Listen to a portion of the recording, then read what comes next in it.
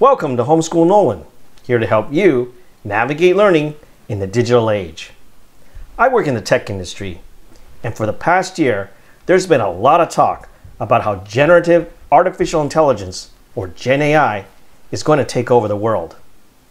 In response, a lot of tech professionals, including myself, have been updating our job skills so we can hopefully get in on the action and make a good living off Gen AI. But what I started to notice lately is that many tech companies, big and small, have continued to quietly let go more people than they've been hiring.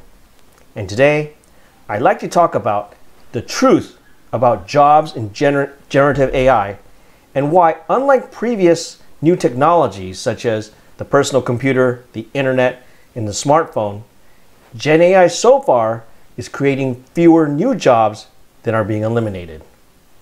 But first, let me briefly review what is Gen AI. Well, Gen AI is a branch of artificial intelligence that can generate new content. This content can be text. For example, it can be an essay, a poem, or even computer code.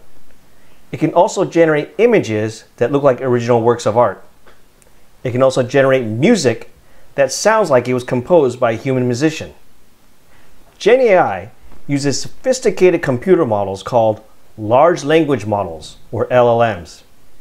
These LLMs are trained on large volumes of data. For example, the entire internet. Now, the cool thing about Gen AI is that this amazing technology has been made accessible to just about everyone by the big tech companies. If you listen to them talk, they sometimes like to say they are democratizing the technology, meaning you don't have to be a big company with vast resources in order to take advantage of it. But here's the truth. If a technology has been democratized and made available to everyone, then it's much harder for ordinary folks to gain any advantage to make any money off of it. The only companies really making money right now are the big tech companies and the well-funded startups that actually produce these large language models. So, if you want a job in Gen AI, my recommendation is that you first try to work for one of these large tech companies or the startups that they've invested in. But the truth is that getting a job at these companies can be tough right now, unless you're really good. And by really good, I mean that you can perhaps help improve or even build upon these large language models. This is a skill that few people have, and the big tech companies all compete for the best talent in the field. Now, one job type that Gen AI has created, which more people can learn how to do, is called prompt engineering. Perhaps you've heard of it. Prompt engineering is all about writing the inputs for Gen AI to get the desired outputs. And these inputs are normally written in plain English. Now, this may sound easy to do, but in reality, if you want to get the best results, you often need to create prompts in a certain format or pattern. And this can take a lot of trial and error and experience. That's why you'll sometimes see now postings for prompt engineering jobs that pay as high as $300,000 a year. Now, if you want to be a really good prompt engineer though, you should also know how to program using Python. That's because there's a lot of code and libraries out there that make it easier to build applications using Gen AI, and these libraries and tools are mostly written in Python.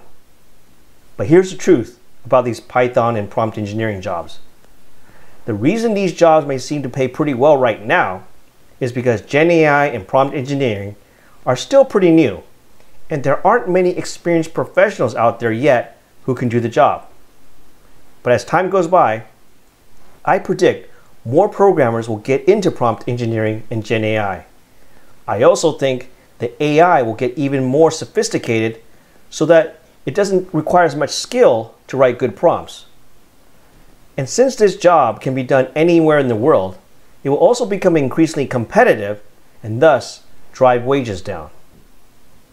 So, if you want to have an edge though in prompt engineering, I suggest that you combine this skill with specialized knowledge in a particular domain or field. That's how you can become more rare and valuable. Being a generic prompt engineer for generic use cases won't get you far. Now, there's one other job type that's important for Gen AI that I'd like to mention today, and that's the job of chip designer. Artificial intelligence requires powerful computers running the most advanced computer chips.